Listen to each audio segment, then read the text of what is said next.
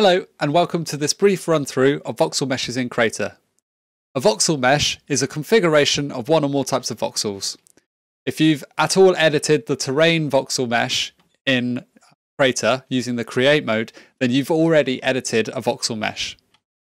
To create a new voxel mesh, navigate to the voxel meshes section of the library, click create new asset, type the name of the voxel mesh you want to create, then select that voxel mesh, add it to your game, and if you navigate over to it, you can use the voxel editing tools available both in basic mode and advanced mode to edit that voxel mesh.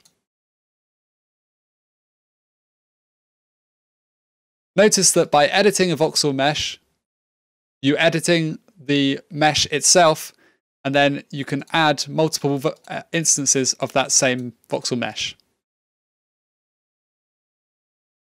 If I then make any edits to one of those voxel meshes, it will propagate to all of the voxel meshes.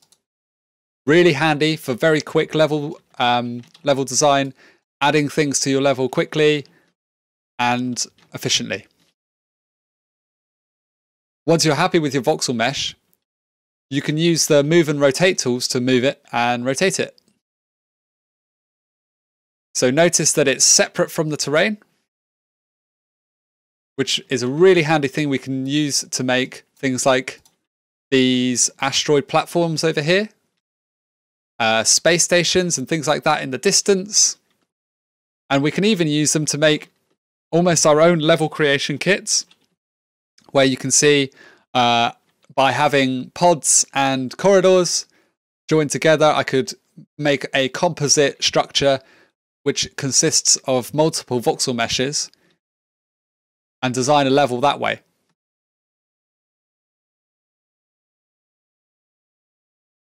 Voxel meshes only include the voxel data, so by adding a mesh to one of these, for example, notice that the mesh isn't added to the other ones.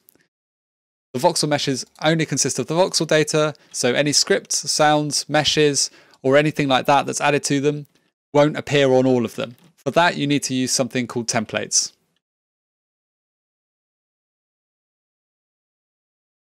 Sometimes two voxel meshes might have a bit of a problem where they overlap and they cause this flickering effect. To avoid that happening, you can simply turn off grid snap and then move that voxel mesh ever so slightly.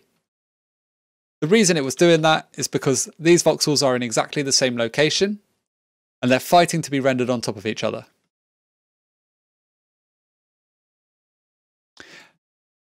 That concludes our brief run through of voxel meshes in Crayta.